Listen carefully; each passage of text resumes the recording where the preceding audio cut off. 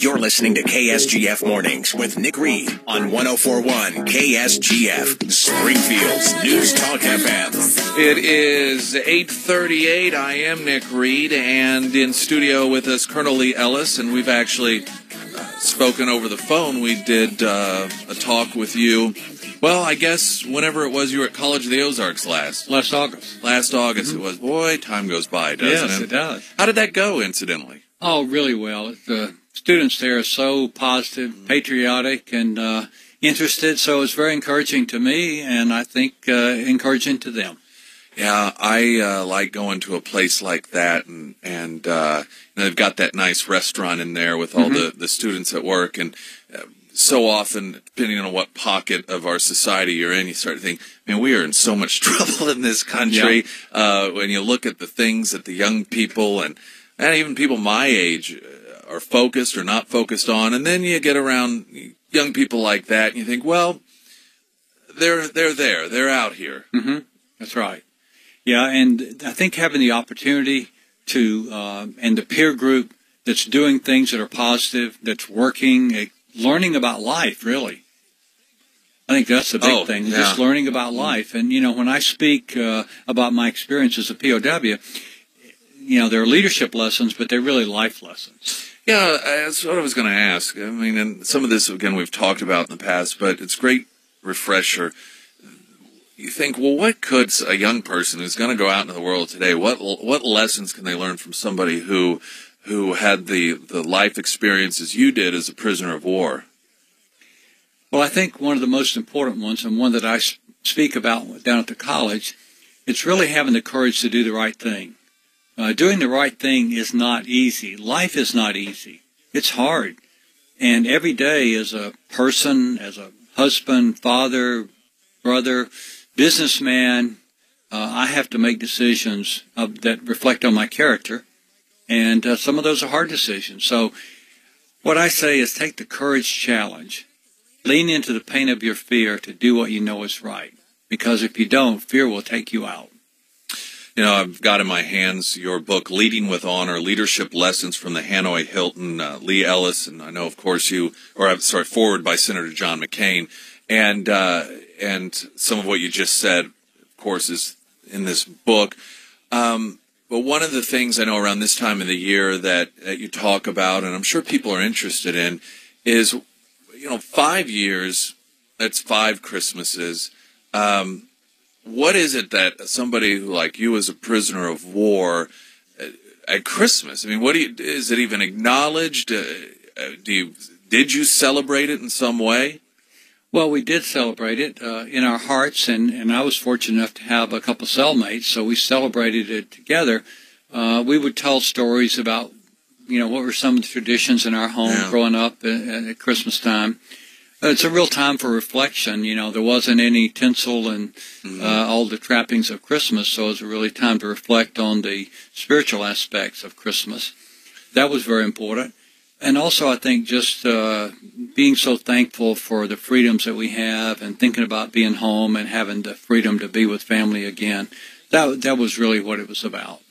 I suppose, I don't know if this is the case or not, but one could argue that circumstance sort of lends itself to a more genuine reflection as to the meaning of Christmas as opposed to people who aren't necessarily in that situation but are living life just fine, and all the flashy and the gifts and the buying, presents and the rushing around and how easy it is with all of that going on to lose sight of it.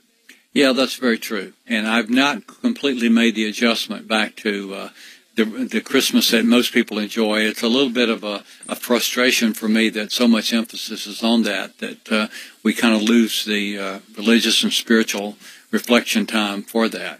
Yeah.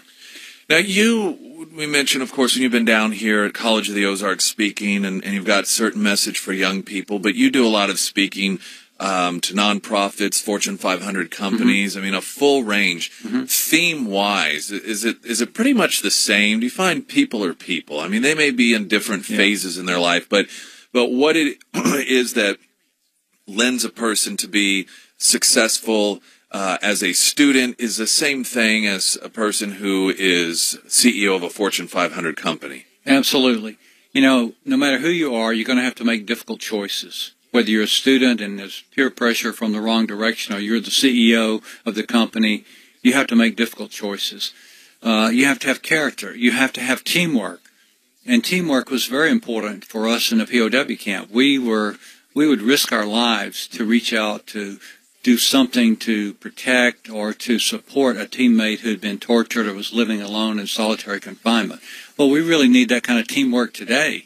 Whether it's young people or adults or CEOs. CEOs, I'm in a group called CEO Netweavers, and it's a group of CEOs and CEO partners that meet once a month, and then sometimes for breakfast individually in smaller groups. But having that group of people that you can talk to at your level that understand what you're going through is very important. So the lessons of life, the lessons of leadership apply at every level. But I keep always coming back to courage. If you don't have courage, you can have all the knowledge in the world, you can have all the resources in the world, but if you don't have courage, you won't make the right decisions. And that's what we need in this country today, is courage. Yeah, you mentioned that. It seems like when we watch a lot of things that happen politically in this country, so much of the sides of both parties, when they're on the television shows or the radio shows talking about whether or not to make a certain move, it's so often now done in whether it's good for the party or not, or whether that strategically is going to work, or whether it will do more harm than good in the long term for the party, whether we'll get blamed and how people perceive it. But you just don't anymore hear anybody say, well, we're doing it because it's the right thing to do. Right. In fact, I was just appalled about 2 years ago. I heard one of the media commentators say, you know, if he doesn't change his position on this, he will never be elected. As though he should just change his position so he can get elected, which made no sense whatsoever. People should be elected because they have a position that they really believe in. They have a vision that they believe in, and they should be so convicted of it that they're willing to stick with it and try to convince others that that's the right vision. Well, and the thing that worries me is that it is so commonplace to not think of doing the right thing, but instead think of what's politically expedient.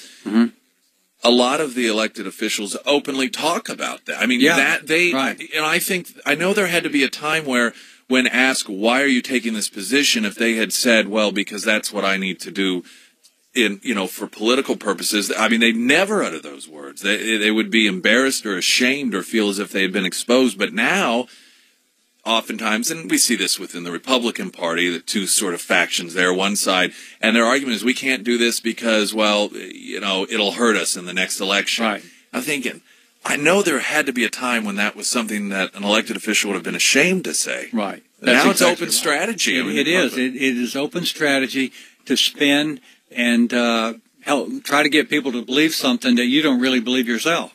So that is, to me, is a real danger to this country. We see it in the media. We see it on both parties. It's just become an accepted thing, and that's where I think the courage has to come in. You have to have the courage of your convictions, and I know it's not easy. I know from personal experience it's not easy, whether it's facing an interrogator who's going to torture you or facing just a decision in your business, because I run a business. So, you have to believe that in the long run, you'll come out better doing the right thing, which you know is right and which you believe in your heart is right, doing that rather than trying to talk yourself around it.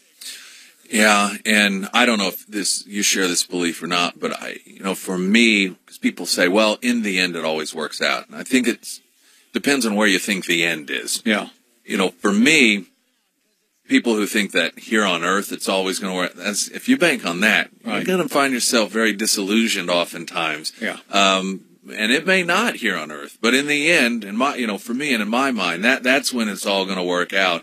But I think sometimes people think, well, that what goes around comes around here on Earth, and the truth always prevails here on Earth. No. It doesn't necessarily always. It's interesting you bring that up. The other theme that I have, and I'm working on a short book now on accountability, but without truth, we cannot continue to have freedom, because without truth, truth is the foundation for freedom. It's the foundation for trust. If you don't, and more as I see us drifting further from real truth, the greater I think we are at risk of becoming a banana republic. Yeah, I agree. And I think the key word is foundation, because I think if you don't have it, you don't have any foundation. Right. The foundation is simply created by whomever happens to be in charge at the time. Yeah. It's you know, scary stuff. in my speaking, occasionally, not very often, but occasionally, and I know it's going through somebody's mind in the audience every time, but someone will say, well, you know, but truth for you and truth for me might be different. And I say, yeah, maybe, about whether coffee's good with or without sugar. But the reality is 99.9% of the issues we face, we know what the right thing to do is. We've been taught by our family. We've been taught at church, at school. We have local, state, federal laws. We have professional ethics. We know what the right thing to do. We have the golden rule exists in all 7 of the major religions of the world. So we know what the right thing to do is. We just rationalize ourselves around. Yeah, or try to work backwards, you know, from our decision. And how can I justify this as being something that's the right thing? Well, Colonel Lee Ellis, it's a pleasure. It's nice to meet you. Thank you. So are you at the College of the Ozarks again? Is that what you're... That was last night. Oh, that's right. We had a teach-in on the 50th anniversary of the Vietnam War. We had a teach-in down there last night. No kidding. Yeah. Well, listen, thank you. You're welcome anytime. Thank you, really appreciate you coming by and the message that you send, and hope you have a Merry Christmas. Thank you. Merry Christmas to you, Nick. All right, Colonel Lee Ellis. I'm Nick Reed. And